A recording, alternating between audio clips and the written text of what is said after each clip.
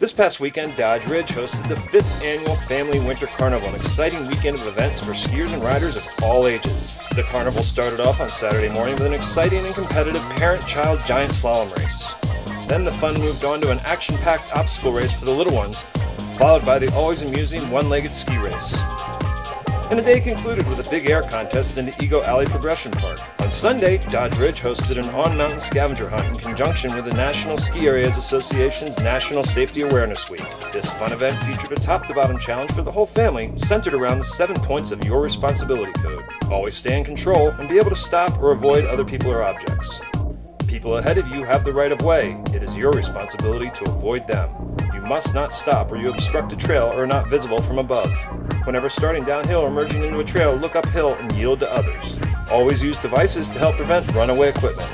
Observe all posted signs and warnings. Keep off of closed trails and out of closed areas.